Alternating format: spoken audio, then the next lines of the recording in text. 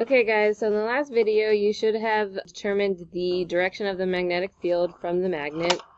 So what we're going to do now is test and verify Lenz's law. So what you're going to do is you're going to use your high gain sensor and you'll be seeing peaks both in the positive and negative direction. And from that we can tell what the direction of the induced current is. So you're going to take your magnet and you'll know which side is pointing down, either the north or the south ends of the magnet. You're going to take your magnet and you're going to go right down in the middle of the loop. You really want to make sure you're accelerating down so that you can see it. So I'm going to press record now and you'll see what happens.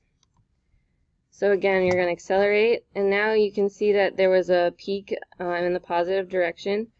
So after we accelerate downward, we're going to accelerate in the upward direction. So you can see when we accelerate upwards, you can see a peak going in the negative direction instead of the positive direction. So again, we had the positive peak when we accelerated downward, and we had the negative peak when we accelerated upward. So from here, what we will note is that when you have a positive peak, this is going to be a magnetic field in the positive Z direction. So from there, if you use the right hand rule and my thumb is going to be pointed in the positive Z direction, you can figure out from curling your fingers what the direction of the current is going to be. So you can do that for both the positive peak and the negative peak.